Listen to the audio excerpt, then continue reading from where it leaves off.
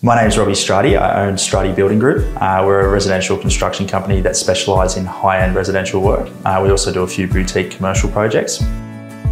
So business and life before coaching was a really interesting sort of journey that I was on. It was a difficult one. We started coaching at the time. I had a 1-year-old daughter that I was not seeing at all. I was working 7 days a week for nearly 4 months straight.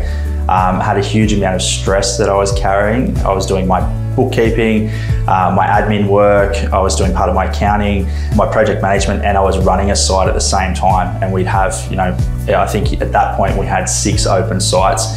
And that was the point where it was like in my head, this can't go on.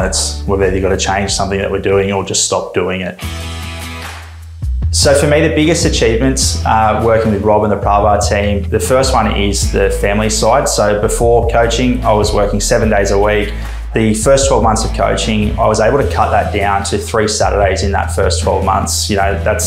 For me, that's another 104 days that I got back with my family from not working on the Saturdays and Sundays. And that really strengthened my bond with my family. I've got a young son now and my daughter, and we're able to spend a lot of time with each other and have a great bond. Also with my wife, I'm able to spend a lot of time with her also.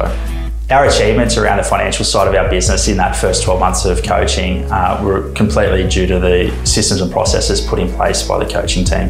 When we started coaching, we were doing $3 million a year and we were actually having a loss. We turned that around to, at the end of the next financial year, we actually had a turnover of $5 million and our net profit position was turned around by 638 grand. Over that 12-month period, we actually were also able to completely pay off $180,000 of ATO debt.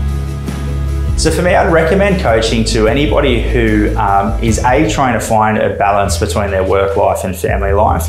It's incredible how much changes just by putting some balance in play. One complements the other when they are balanced. And secondly, I would recommend coaching to anybody who feels like they're wearing all of the hats and that they're just sort of spinning the wheels and not able to push themselves forward. I was astonished at the amount that I didn't realise that I didn't know. And that was something that, unless you have somebody guiding you and coaching you with those things, you're going to learn either the hard way or you're not going to learn. So, I would recommend it to really any business owner.